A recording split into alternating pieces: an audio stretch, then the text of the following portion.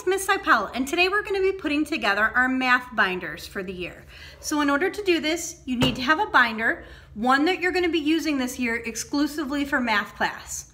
And inside that binder, you want to place 5 dividers. Now dividers are the ones with these tabs. They can be clear or colored, it doesn't matter, as long as you have 5 of them. So I'm going to place those into my binder. So now I've got my binder with these 5 tabs. Now I want to label these tabs. And often when you buy tabs, they come with these little pieces of paper that you have to slip in between the little piece of plastic here. We're not going to do that. In class, you're going to get 5 stickers that look just like this. They say warm-ups, notes, classwork, keep sheets, and assessments. Those are going to be our 5 tabs, and that's going to be the order for your tabs. Warm-ups being first, and assessments being the last tab. Now these stickers are kind of big, and my tabs are a little small, so I am actually going to cut down the size of these stickers so they're a little bit smaller when I peel them off.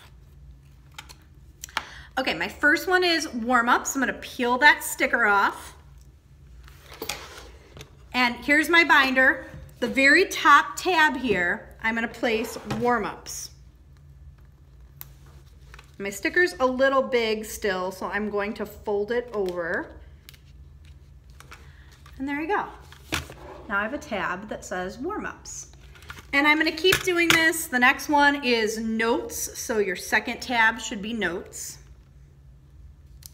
The third tab is going to be for classwork. Your fourth tab is going to be keep sheets, which are sheets that we keep all year and we never throw out. Even when we clean out our binder at the end of the chapter, we'll always keep our keep sheets. And the last one is assessments. And assessments is just a fancy word that means all your quizzes and tests throughout the year. So when you're done, you should have a binder with 5 dividers, and it says warm-ups, notes, classwork, keep sheets, assessments. Now we also want to add some paper in our binder. So I'm going to grab the classwork tab, and I'm going to put some notebook paper behind this tab because we're going to be using notebook paper when we're doing our classwork. So I'm going to open it up here, and you should have some loose leaf paper. You want to just open up a package.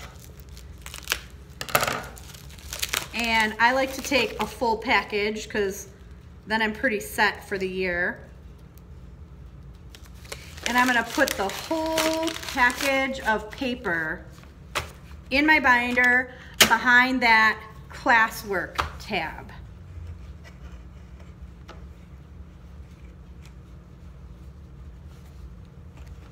Hopefully. All right, I did.